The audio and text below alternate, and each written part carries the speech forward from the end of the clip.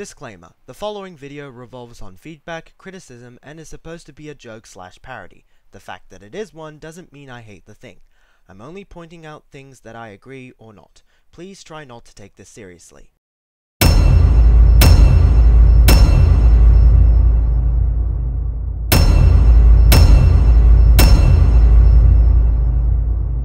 Remember what I said about Thomas Makes a Mistake being my least favorite of the season?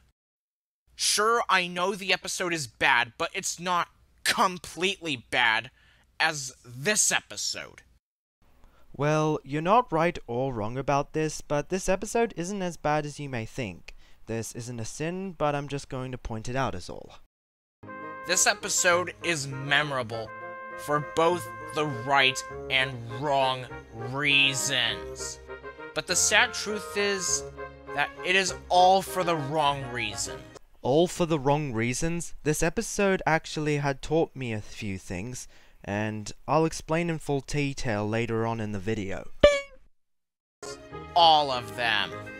That's like saying the live-action Cat in the Hat was remembered by people all over America for all the wrong reasons too. Bricegum makes a pop cultural reference that isn't the sin of the episode. Let's just go in the notes, shall we? Actually, you had no notes, so the fact that you did no research on what this episode is supposed to represent, or what it was trying to do, is worthy of 12 sins. 20. The opening scene starts with Percy rushing home from Tim's shed at Really? You couldn't have done another take to fix that mistake? dawn after delivering all his mail at night. Now this is where I pick up for the first major flaw. Not from the first 10 f***ing seconds. How is he rushing home that fast in an hour this early? Let alone railway safety. Now that's an actual sin I didn't pick up when watching this episode, so I'll remove 3 sins. Percy thinks that it is scary and...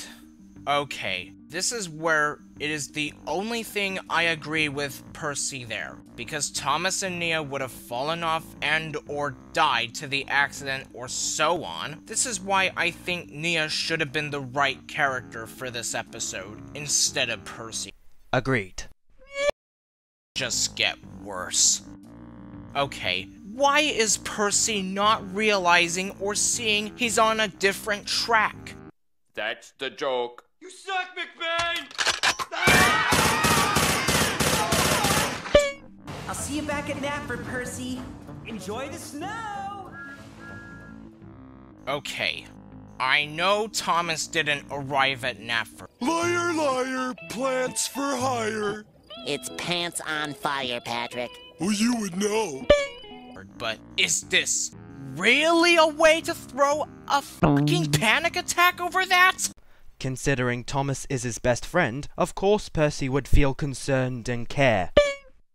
Percy tells Rebecca that Thomas is in trouble, saying he was to meet him in Knapford like he promised, but yet Percy had to throw a panic attack and have Rebecca to be the easy target to his— Skip!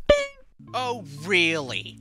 Those imagination sequences are what made Percy so paranoid about his own best friend in the first place? Yes. This is a horrible example of making your panic attack worse. Well, I can argue that it isn't a horrible example of making your panic attacks worse. It's a good example.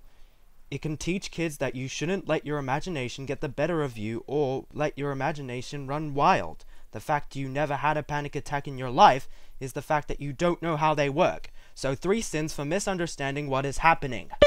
How the hell can Percy let his worst get the better of him like this? I get that he's naive, but he's not retarded.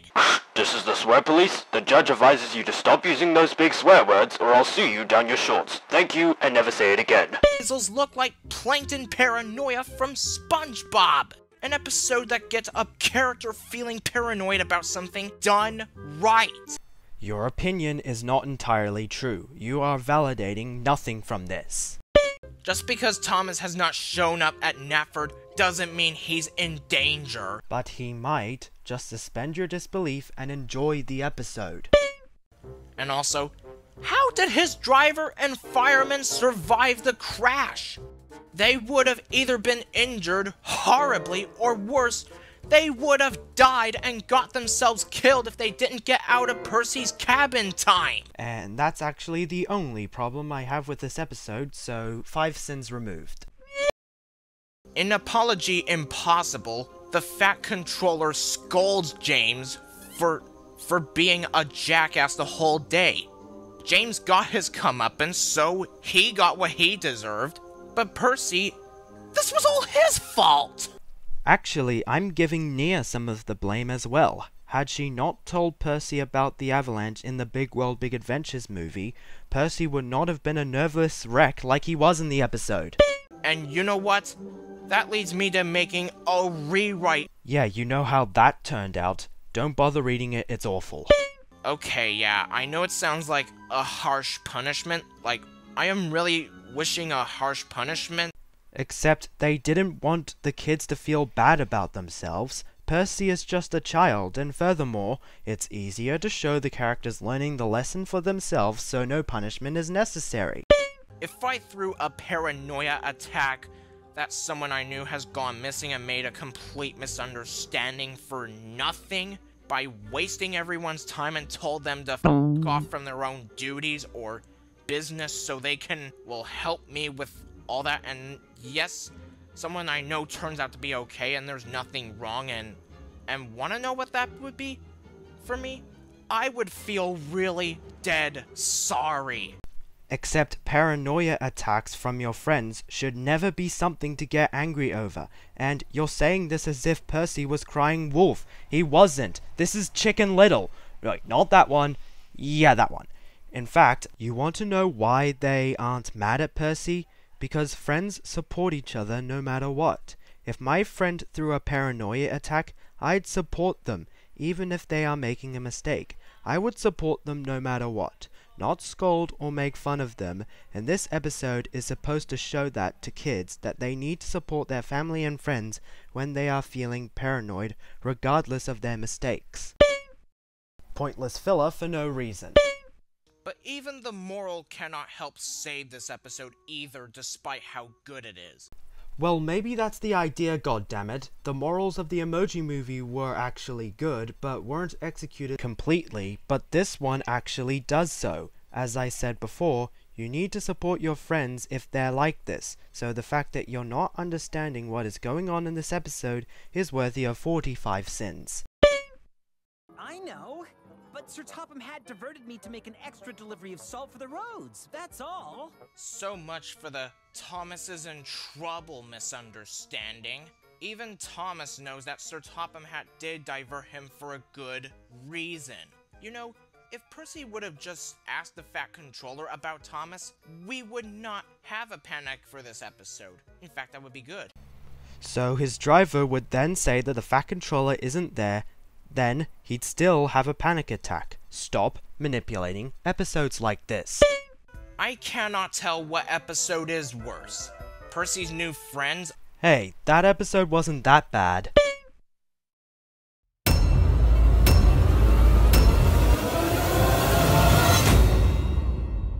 There was a long silence.